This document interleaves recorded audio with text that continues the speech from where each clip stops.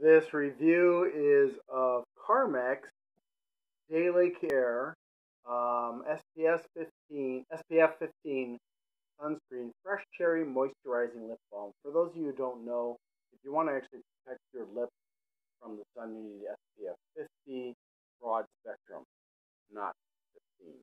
But yeah, I don't need it right now. I don't see any information about ingredients for like this, unfortunately. Water resistant for 80 minutes. Alright, well, I used to use the Carmex that came in a little glass container when I was younger. It smells quite nice.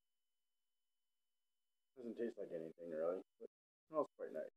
So, plus side of it smelling nice but not tasting like anything is that you're not going to be inclined to want to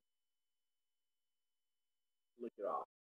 Now, if this is anything like their old Carmex, which is kind of like a water-based ointment, this will be good for good for protecting my lips, which have been chapped for a while now, even though it's the middle of summer.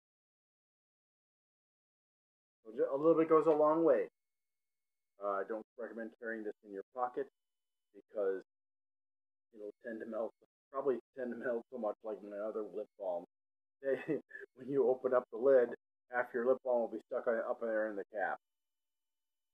Anyway, I'm going to give this an 8.5. Thanks for watching. I hope you have a great day.